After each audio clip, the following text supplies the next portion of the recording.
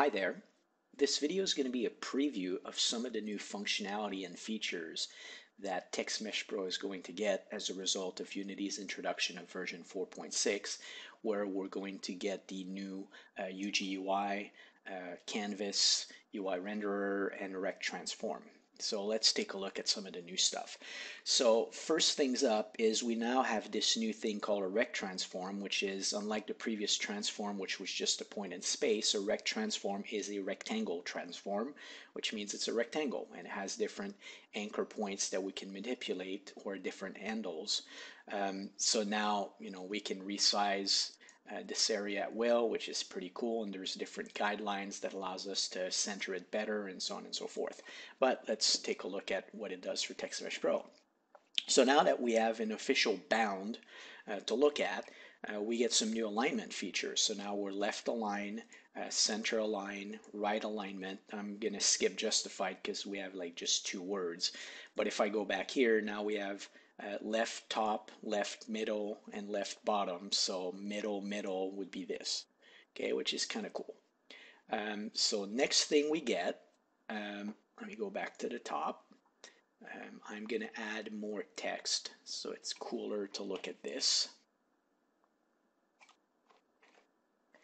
So as you can see, we have a bunch of text, and the text is, well, it's basically ignoring direct transform. So if I was to do this, nothing happens. Now, if I move direct transform, obviously the text object moves around because it's anchored around it. This thing here is the pivot. Basically, this is the center point of your transform. So if I was to leave it there and do like a rotation, for example, well, it would rotate from the location of the pivot point. So if I was to move that pivot, for example, to a different location, let me go back to this mode here.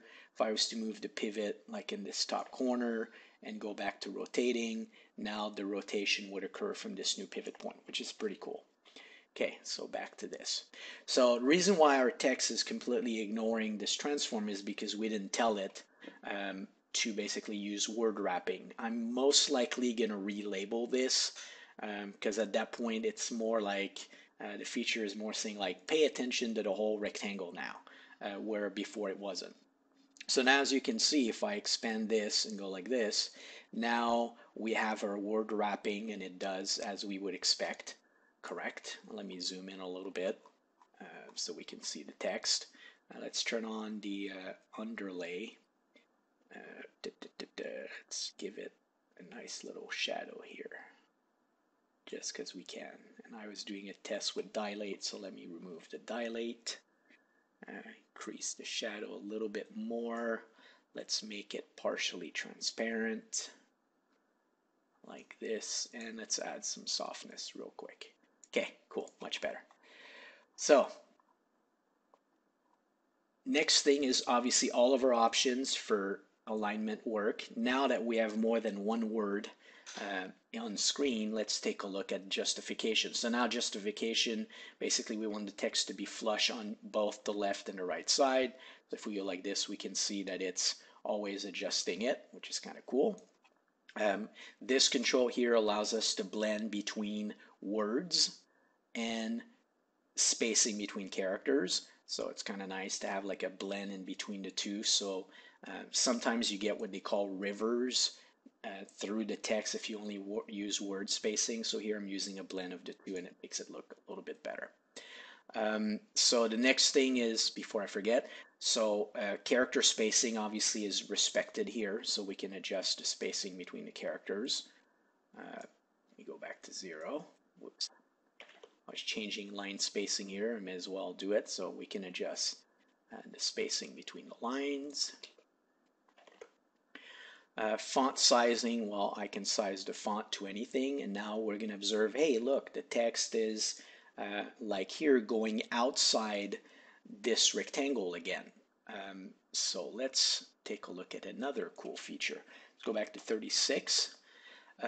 One of the things I've added, it's still being developed, is, and it's not going to be hidden in a debug panel, but now I can turn on masking. So if I go masking hard, so it's going to be a hard mask. Now if I was to take the bottom here, as you can see, well, actually I never showed that.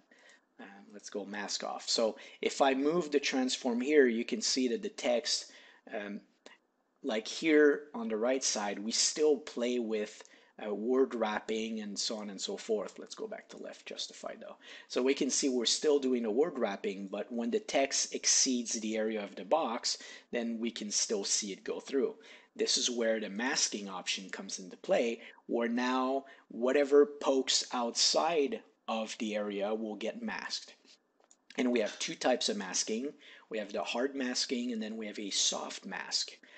So now you can see it's a soft mask. It's a tiny little line, and I can play with this amount of masking that you're getting. Right now, the mask boundaries are set automatically by direct transform.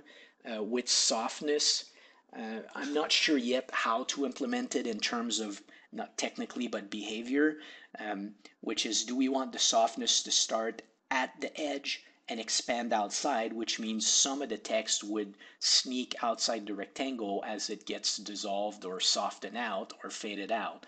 So I don't know yet, what you guys will prefer, but basically, here's what softness does, right? It softens the whole thing. So now I'm using like a tiny softness right there. Actually, I'll set it to 5. And now as we go around the edge, we can see it vanishing. So let's play with that a little bit more. So if I was to expand the box out, go like this, and change the font size, now we can see that as the text grows beyond, it basically gets masked, which is kind of cool. And again, same thing with character spacing. Everything works as you would expect it. The next feature is, it would be kind of cool if the text, and let me re-describe this. I have an auto sizing feature which would basically scale the text to fit the box. There's people who've been asking for that, and here it is, I'm supplying it.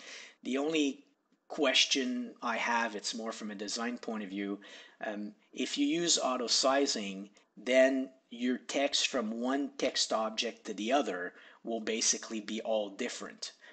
Meaning if it's sizing to the maximum size, so one area is going to have a certain point size, the other one's going to have a different point size, and you're going to end up with objects of all different point size everywhere.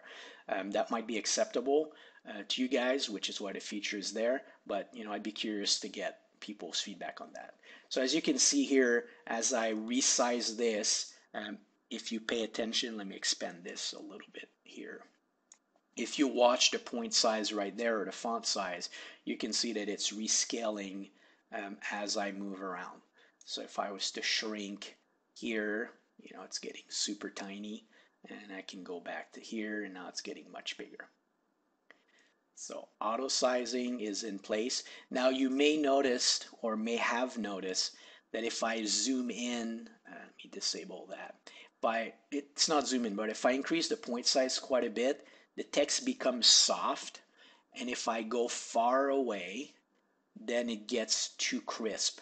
And that's basically, we're still missing one feature in regards to TextMesh Pro for 4.6, which is the UV2 channel. And we use UV2 to pass scaling information to our shaders. So because we don't have that right now, I don't have a way to pass appropriate scaling, which is why the font doesn't look as good as it would be able to. Now, keep that in mind when I'm saying it doesn't look as good as it should. Still looks, mighty fine, but we want it to look even better. Right now, if you're paying attention, I'm using I guess another side note is using right now I'm using TextMesh Pro with the new UGUI canvas stuff and the UI renderer. The UI renderer, unlike the old renderer, doesn't take a material or any of this stuff, or at least doesn't expose it, which means there is no material panel anymore. So all these things, the material stuff, is all rolled into one larger inspector. That's not complete yet, but this is roughly where it's going to be, and you'll be able to pick whatever version of a shader you're going to use. And the reason I just said all of that is I'm using the mobile GUI shader right now. And it does not support texturing. and yet it appears like I have a texture on the face of my characters. Well, I'm actually using the vertex colors to create a gradient. So each quad has 4 vertices, and basically I have yellow on the top 2 and orange on the bottom 2, and it creates a nice blend between those. And that's a feature that has been requested. I just need to figure out how to implement it in the UI. Right now the gradient's hard-coded just so I could make the stuff look pretty. So that's it for this video. Hopefully I didn't forget anything. If you guys have any questions or comments, please feel free to post. Personally, I'm pretty excited about the new forthcoming changes in 4.6. So it's going to be pretty cool. So thanks for watching.